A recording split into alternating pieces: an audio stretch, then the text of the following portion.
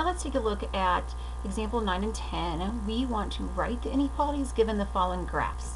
Now, we're going to be looking at A, and we notice that where we're shading, the black part is the solution set. So that is relation to A above A. So we shaded above A, but then I notice that it is below B.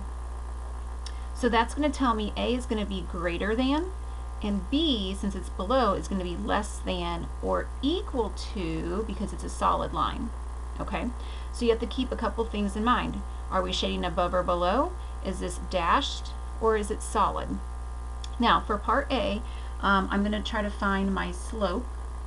So slope is going to be up 2 over 1. So slope is 2. My B, where I cross the y-axis, so this is 0, so it's going to cross right here at 1. So if I was writing an equation, just an equation for A, it would be y equals 2x plus 1. But we don't want to use an equation. We're going to use greater than or less than, because this is a dashed line and we're shading above.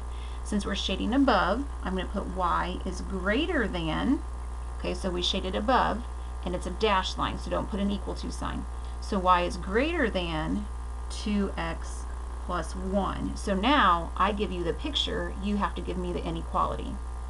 Now for B, I know I'm going to shade below, so it's going to be less than, and it's going to be equal to because it's solid.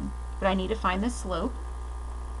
So the slope of B is going to be down 1 over 1, down 1 over 1, negative 1. B is also at 1, that's where those two lines are crossing, and I'm shading below, so the shaded part is below the line. So I want to put y is less than or equal to, because it's also solid, negative x, because slope is negative 1, so we just put negative x plus 1. And you have just written two linear inequalities given the following graph.